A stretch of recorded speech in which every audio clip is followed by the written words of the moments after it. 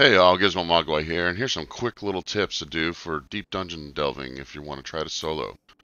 First, you want to make sure that you got yourself your Aether Pool up as high as you can. You can do this in a group or by solo yourself as you're going along. 99.99 is the cap.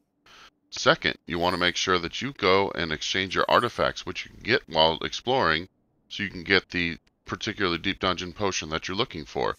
For here, Orthos is the Orthos potion. You can also maximize doing both of these things by going into the Eureka Orthos dungeon at floor 21 to 30. You'll get your Aether Pool and you will get those drops. For Orthos, I use Hyper Potions and Giant Popoto Pancakes for that food HP buff. Now do me a favor and hit that subscribe button for more future content. Thanks all and have a great day.